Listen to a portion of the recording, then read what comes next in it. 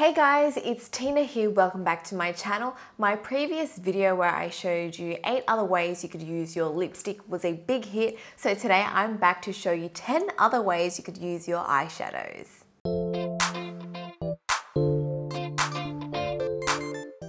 Number 1, you can use your eyeshadows to fill in your brows. How I like to do it is with a small shader brush, and I'll blend the brown shadow onto my brows first, following its natural shape. Then I'll wet a small angled brush using setting spray, which will help me create small hair-like strokes. I use this technique to fill in any gaps and also to extend the end of my brows.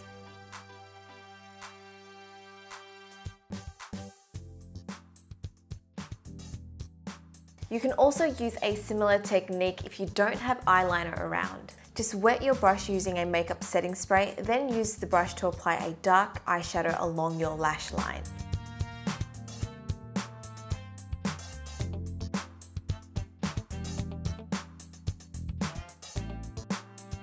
If you're like me and have some pink eyeshadows around that you never use, you can use them to make some cream blush. Just scrape some of the pigment onto a tray or container, then add in a few drops of moisturizer and mix it together until you have a smooth consistency.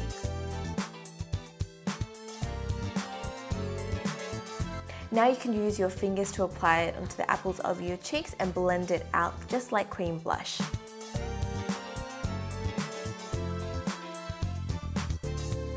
How about turning your eyeshadows into lipstick?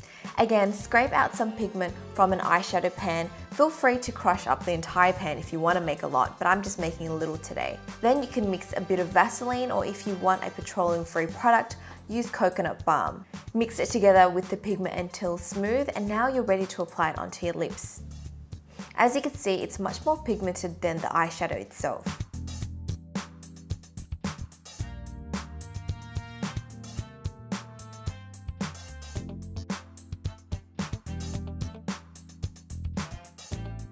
Another easy way to use your eyeshadows is actually over your lipstick.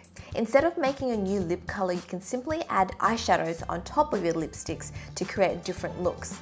For example, I like to add a glitter or metallic eyeshadow to the center of my lips, which will make it pop. If you want to add dimension to your lips, you can also apply a darker shadow on the edges of your lips. This will create a slight gradient effect and give your lips more shape. Can you see it in the before and after photo? Number 6, you can also use your eyeshadows as a bronzer or for contouring. Just make sure you grab a bit of product, as some eyeshadows are highly pigmented. I'm using a small fluffy brush here to just carve out and sculpt my face.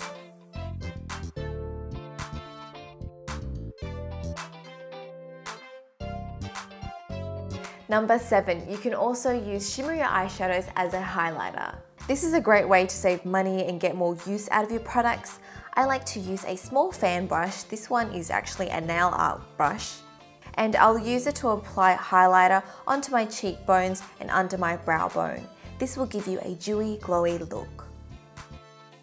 If you have eyeshadows that you never use or hardly touch, you can use them to make different nail polish colors. All you need is a clear nail polish and an eyeshadow color.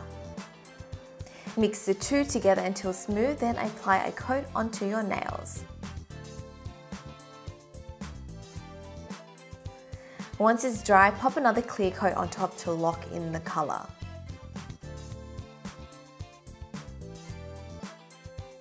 Number 9, you can use eyeshadows to fill in your hairline to make it look fuller. This will obviously look better if you have like one solid color. For me, I have pink hair with a bit of like dark regrowth, but I'll show you how to do it anyway.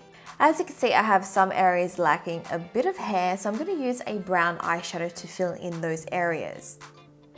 You would use an eyeshadow that matches your hair color.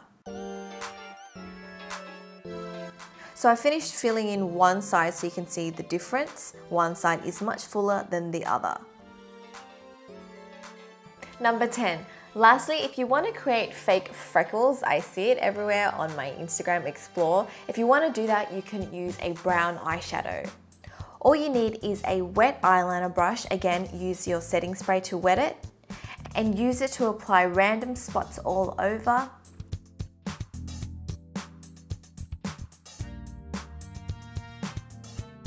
Then once you're done, use your finger to dab over the freckles to fade them a bit to make them look more natural.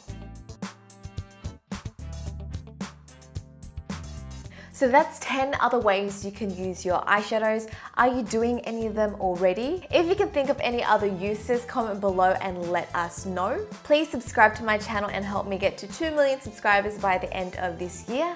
And that's it for now. I will speak to you guys next time. Bye!